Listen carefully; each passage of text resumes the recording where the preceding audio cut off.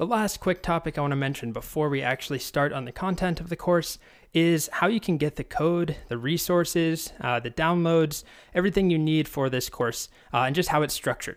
So the course is broken up into a bunch of different sections, and each section is grouped around some concept or topic. In the very first video of every section includes a download link if there's any code. Some sections don't have code that you really need. Some of them are more conceptual, but if there is any code from that section, you'll find the zip file attached to the very first lecture.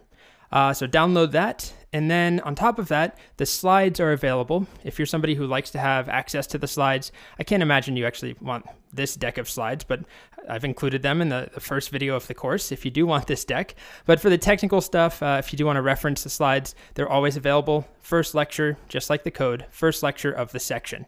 And then there are specific resources, links to different downloads or links to websites I mention, tools that I showcase, interesting fonts and code pens. All of those links are included whenever I mention them in the course. So, if there's a video where I talk about Google Fonts, attached to that, there will be a link, a resource to the Google Fonts website. So that's really how things are structured. In addition, that first video of every section plays a really important role.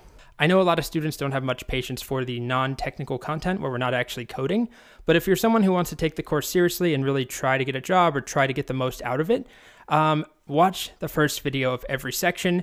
I walk through the goals, but specifically I walk through what's easy, medium, and what's challenging in each section, and how much time a section should take you or could take you relative to others.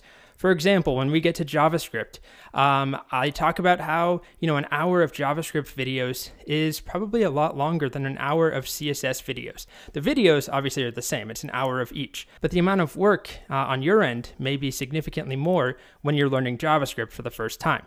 So pay attention to those videos. I set your expectations as best I can in the very first video of every section. Speaking of which, it's time for the next section. Check out the very first video. Here we go. I'll see you shortly. Well, I won't see you, but you'll hear me shortly. Goodbye.